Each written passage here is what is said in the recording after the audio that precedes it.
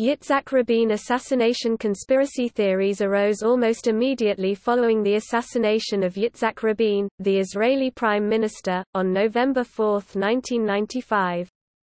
The gunman Yigal Amir, a Jewish Israeli student, was apprehended within seconds by people in the crowd. Rabin died later on the operating table of Ichilov Hospital. Amir confessed to the assassination of Rabin. The matter has been reported as clear-cut in the media, and the Shamgar National Inquiry Commission and the court all drew the same conclusion that Amir was guilty of murder. Nevertheless, some inconsistencies in the evidence have been alleged, both in the medical records and in the inquiry testimony. These allegations and other suspicions have been included in occasional left-wing, and more prevalent right-wing conspiracy theories.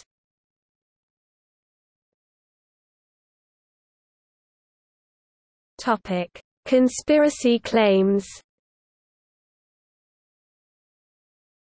Conspiracy theories have made some or all of the following claims. Others have been strident in opposing these conclusions. Police reports state that gunpowder was found on Rabin's body and clothing, suggesting that he had been shot at point-blank range, as gunpowder travels only a few inches before dispersing.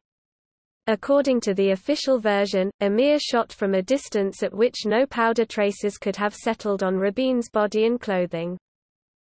Surgery reports describe a bullet wound with the bullet entrance in the chest are inconsistent with the eyewitness reports and the Kempler video, which suggests that Rabin was shot in the back while walking away from Yigal Amir.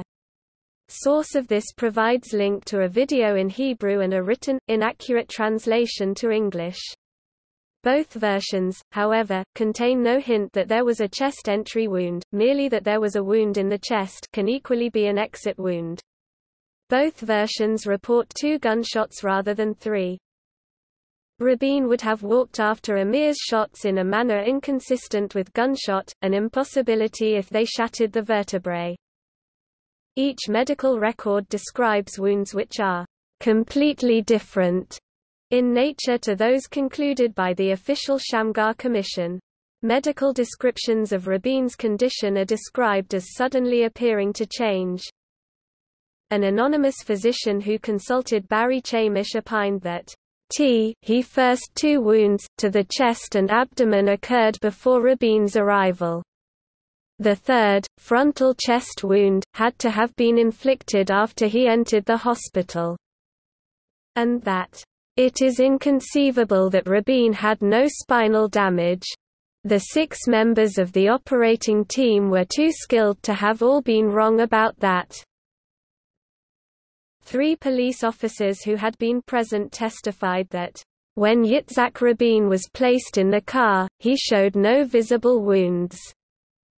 Gordon Thomas in his book, Gideon's Spies, adds, the surgeons insisted there was no possible gunshot wound that would have allowed Rabin to leave the attack site showing no evidence of a wound and arrive at the hospital with multiple damage. Subsequently, the doctors have refused to discuss the matter.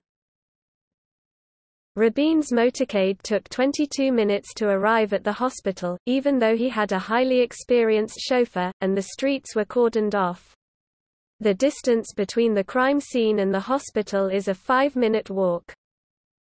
Police ballistics tests on shell casings found at the scene did not match Amir's gun. No gunpowder residue was found on Amir's hands, clothing, or hair.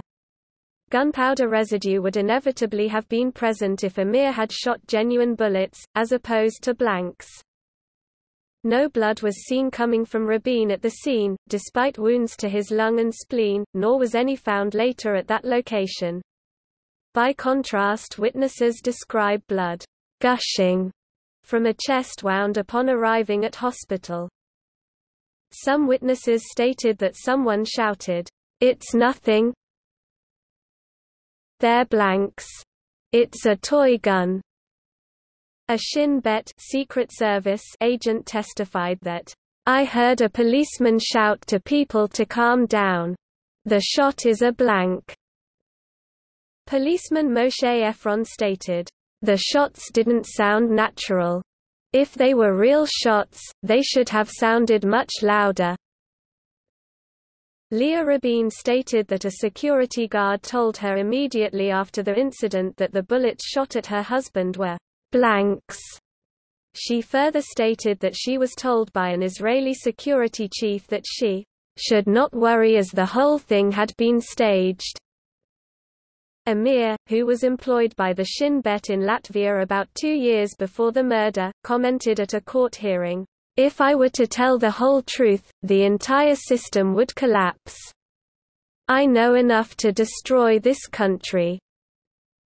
Nahum Shahaf, an Israeli physicist who went on to play a major role in the Mohammed al-Dura affair, has asserted that he had photographic evidence that the wrong man was being held for the assassination.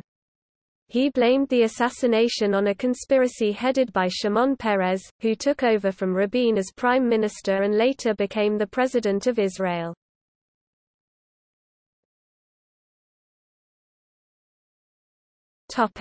Criticisms of the conspiracy theories.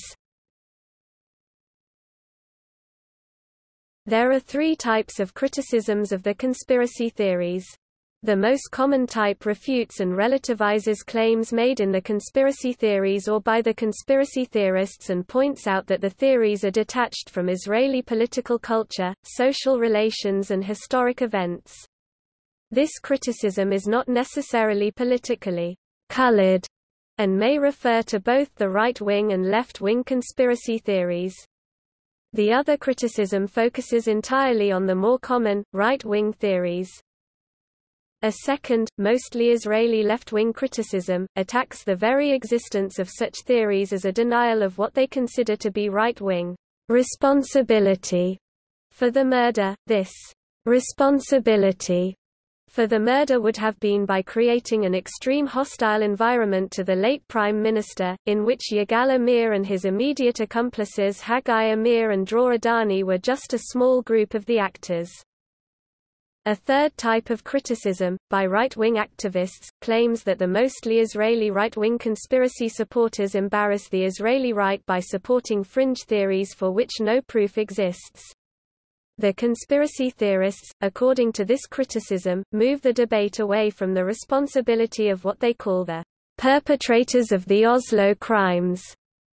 These right-wing critics conclude that the right-wing conspiracy theorists serve the goals of the Israeli left.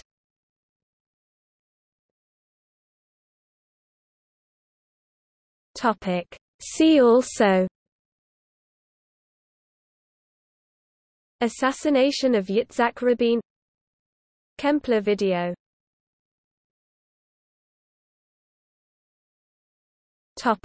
Books: Yuri Barkan, Srak, web publication in Hebrew. Barry Chamish, Who Murdered Yitzhak Rabin? ISBN 1-57129-081-8. David Morrison, Lies, The Israeli Secret Service and the Rabin Assassination.